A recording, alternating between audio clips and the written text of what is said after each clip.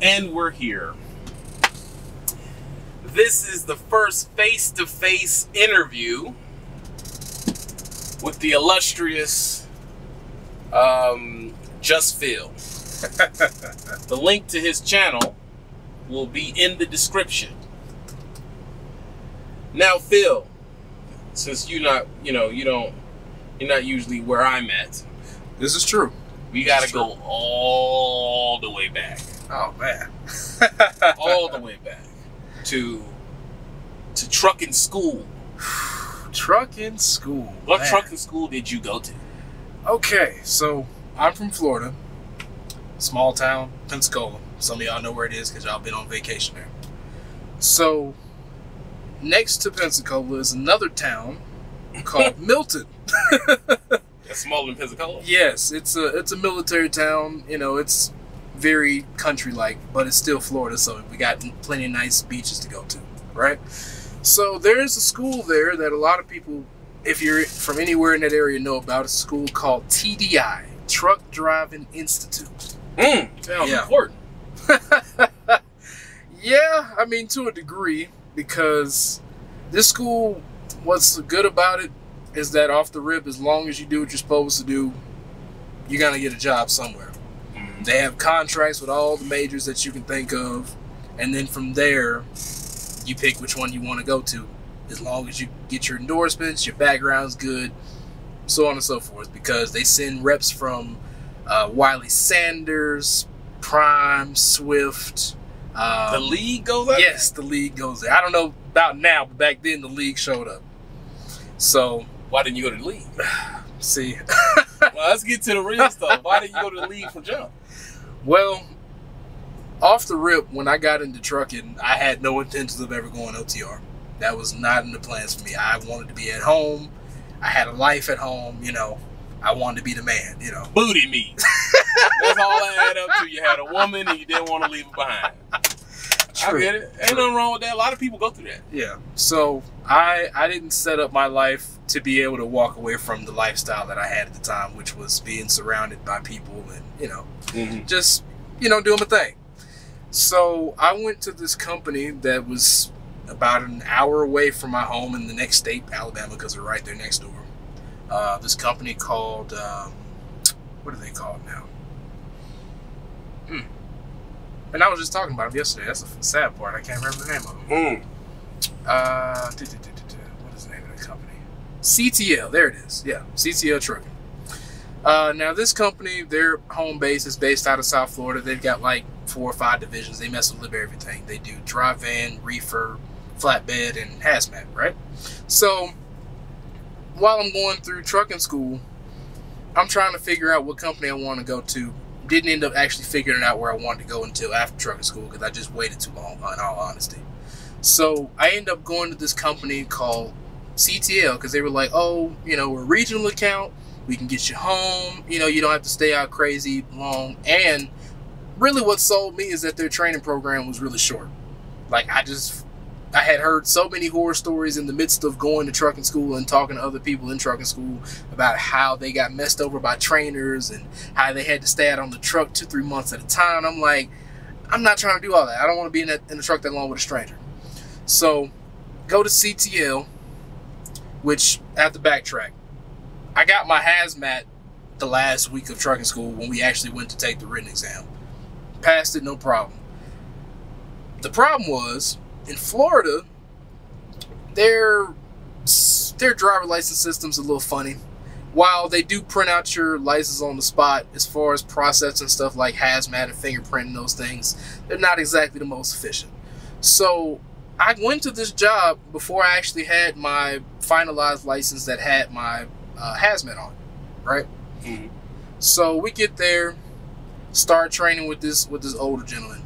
One of the nicest guys I ever met, best trainer I ever had. I wish I could remember his name. Nice old man. So he had been at this company, I want to say about 15 years, give or take. And, you know, he started showing me the ropes. He's like, here's 2 things I'm going to teach you how to do with this truck. How to be smooth and how to cut it no slack. What? That's what he said verbatim. He said, I'm going to teach you how to be smooth and I'm going to teach you how to cut this truck no slack. Now he said, you see how I run this thing? I run down the road. I ain't all over the place. But you see I get everything I can out of this truck. Because mind you, these trucks at the time, which they were beautiful trucks, one of the nicest trucks I ever had. It was a 2016 Mac. Beautiful truck. Double bunk, fully stretched sleeper. I mean, it was nice. Automatic 12-speed. And this is when automatics were just coming onto the scene. And at the time, in my opinion, Mac had the nicest automatic. Like, it shifted good. Never missed a gear. I had one of LCL. I was doing a food grade tanker, and I had a Mac. It was sharp. Now. Yeah, enjoyed that truck. It was sharp. Wasn't in the shot. I never went in the shot with it either. No, yeah, I never had problems out of mine either, other than maybe like a frozen alcohol line or something like that. That actually happened one winter, which I'll get to that because I started driving in the wintertime. Ooh, me too. Yeah. March, fresh out the gate. I started December.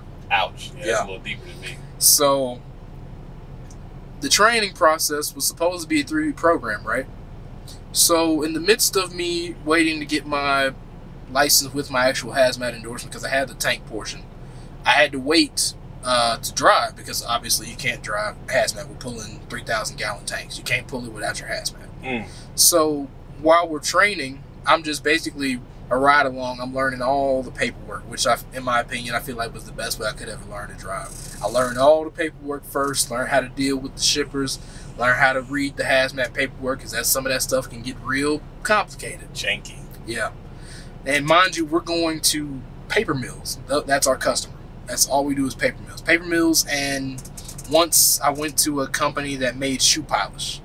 Wow. Yeah, because we were hauling commercial grade peroxide, actually. And we ain't talking about the 1% you can buy at the store. We're talking about 35 and 50% grade peroxide.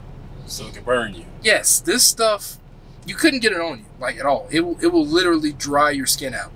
Like, they did this thing for training at our home plant called the glove show. Now, everybody knows what a trucking leather glove looks like, right? So they take a peroxide bottle, filled it with 30%, poured it on this glove, laid it on the ground. I kid you not, in 30 seconds, it disintegrated into flame. It burst into flame instantly. That's crazy. The chemical itself wasn't flammable, but anything that was flammable that it touched, it will burn it. It will burst into flame because of the reaction. And you were hauling that on your back? Yeah, 3,000 gallons. How much were they paying you? I mean, excuse me if these questions are hurting. But this is where it gets ugly. So, mind you, I call anything that happened before 2018 the trucking renaissance. The dark ages. Yeah, this was the dark ages, right? This is before a lot of these things that change, where I know a lot of you guys now come out the gate expecting 40 and 45 and in some cases 50 cents off the rip, right? No. I got paid 32 cents a mile. Ooh, them night numbers. Yes. Hauling hazmat. We ain't talking about package hazmat in your box. No, I'm pulling a legit 48-foot tank.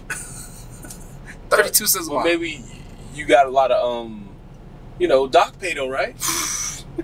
Because you got unloading pay with tanker, tank fill pay, tank weight pay, tank wash pay. No. So, you didn't get none of that?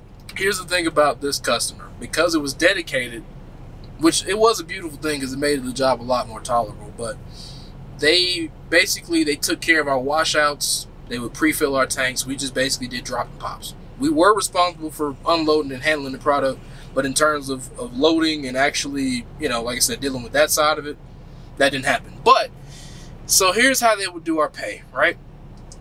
32 cents loaded only.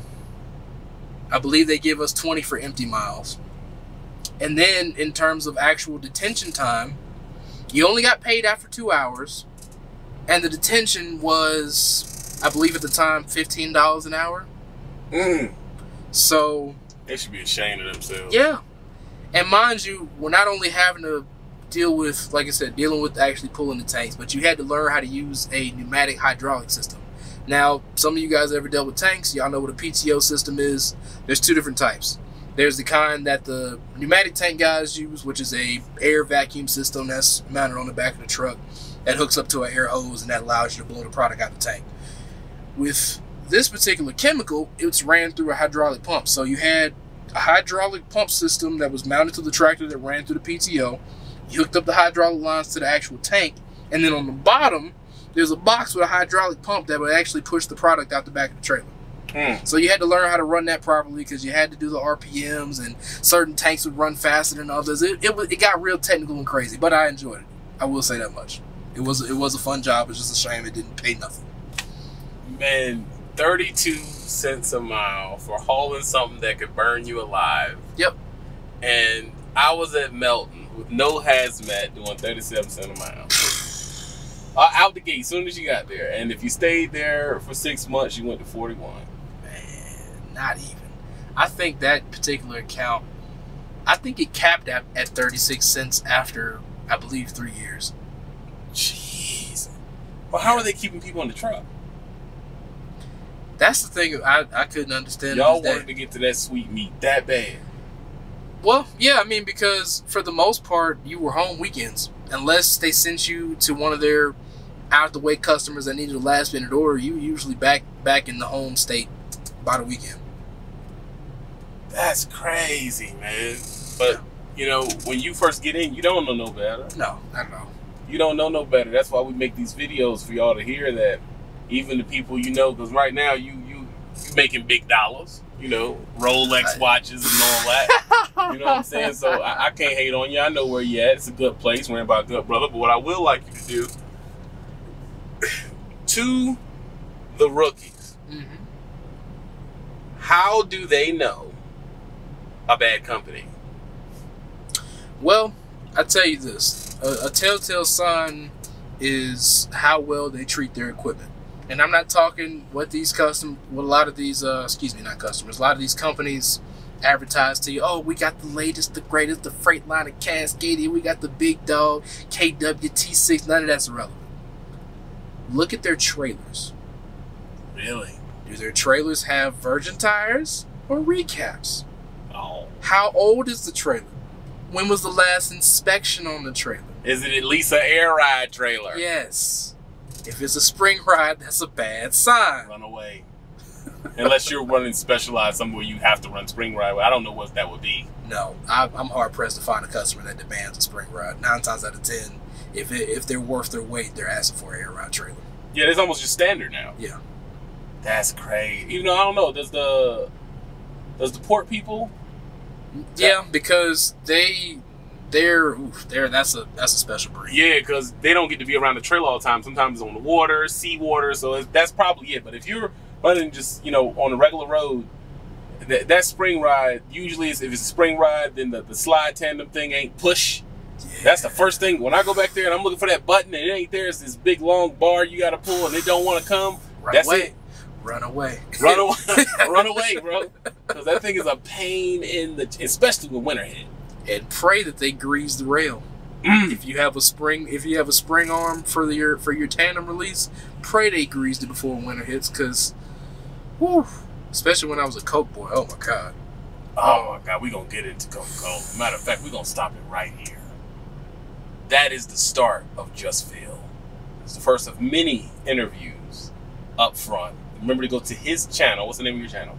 Just Phil TV. Just Phil TV. A link will be under this. He's a panelist on the Patreon, so if you want to ask him questions directly about starting, you will have to go to the Patreon and sign up. What's the first rule everybody knows? Don't do drugs. Don't drink alcohol. Try to stay celibate.